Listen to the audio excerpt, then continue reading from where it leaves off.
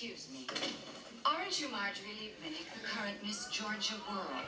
Why, yes, I am. I'm Julia Sugarbaker, Suzanne Sugarbaker's sister.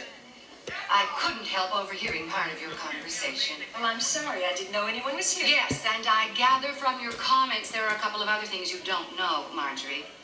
For example, you probably didn't know that Suzanne was the only contestant in Georgia pageant history to sweep every category except congeniality. That is not something the women in my family aspire to anyway. It's really Or that when she walked down the runway in her swimsuit, 5 contestants quit on the spot.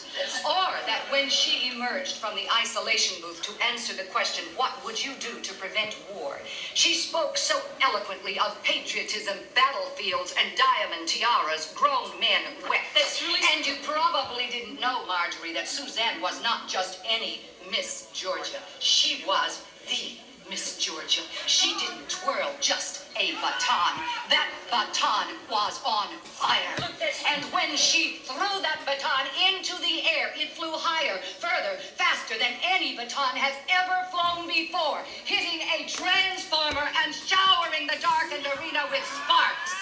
And when it finally did come down, Marjorie, my sister caught that baton, and 12,000 people jumped to their feet for 16 and 1/2 minutes of uninterrupted thunderous ovation as flames illuminated her tear-stained face.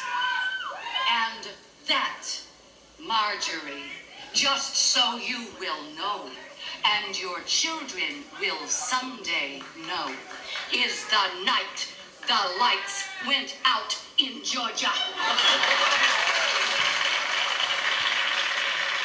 Fucking result.